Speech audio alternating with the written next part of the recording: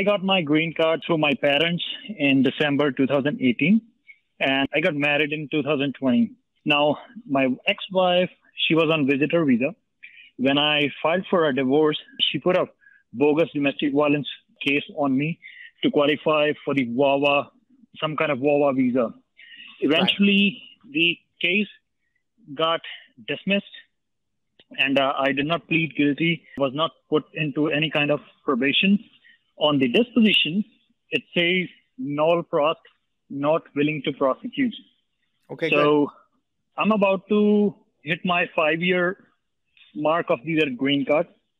So people, they're like scaring me that you have to have a good moral character. I understand what you're saying. Let me answer your question. Yes, you have to have good moral character. You have to have good moral character for 5 years.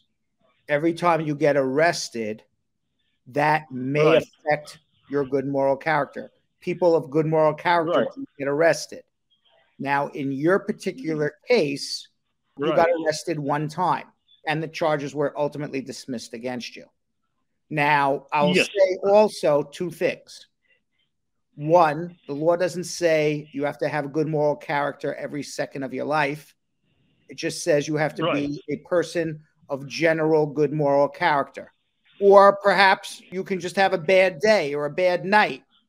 And having a bad day or a bad night doesn't make you a bad person. Or as you suggest, you have been a good person and your wife made up these charges against you. I have no idea. Nobody would know. Only you and your wife know.